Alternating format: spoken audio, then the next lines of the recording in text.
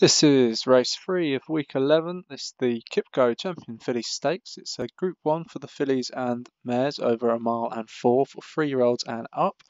Brother in Arms, your Arc de Triomphe winner, is the 3-1 favourite. Omega Girl 20-1. Sin Script 4-1.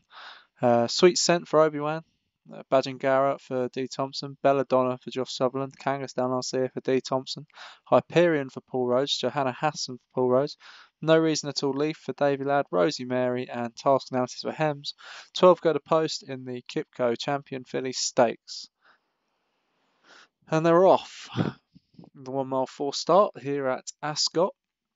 It's a good break by Obi-Wan Sweet Scent, who's going to try and get across. Sin Script is trying to head over to the rail. Belladonna, another one that likes to go forward, is also in between those. So these three have set their stall out early. It's Sweet Scent in the yellow nearest to us, who just has the lead from Sin Script on the rail.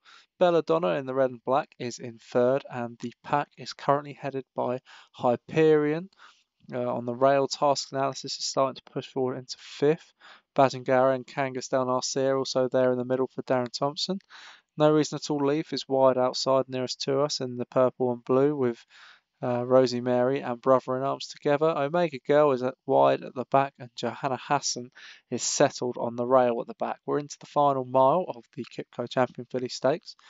Sweet Scent still in front by around 1 length, maybe just over that from Sin Script, Belladonna.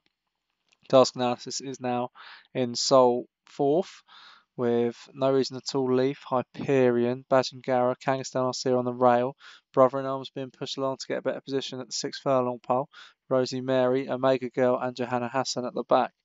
It's still Sweet Scent leading them down towards the final 5 furlongs as they rise out of Swinley Bottom, and the pace steadies as they bunch up a little and head towards the final bend. And now they're going back downhill. The pace begins to pick up with Sweet Scent in front, and Belladonna is cruising in behind. Sin Script's at it in third now. And here's Brother in Arms round the outside with No Reason at All Leaf. Also coming is Task Analysis. They've broken away from the rest of the pack, who are struggling to get into this. Sweet Scent is still going well out in front, but hits the rising ground. And here's Brother in Arms, the Arc winner, looming up early this time. Brother in Arms isn't going to leave it too late this time and goes out in chase of Sweet Scent, who's still holding the lead. It's Sweet Scent for Obi-Wan. Going into the final 2 furlongs, here's Johanna Hassan. Will Johanna Hassan not be the bridesmaid this time? But it's Brother in Arms from Sweet Scent. Johanna Hassan now dropping away. It's Brother in Arms and Sweet Scent. They're clear. Brother in Arms from Sweet Scent.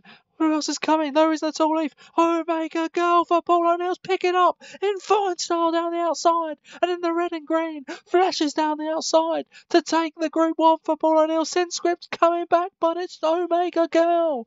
What an upset, 20-1.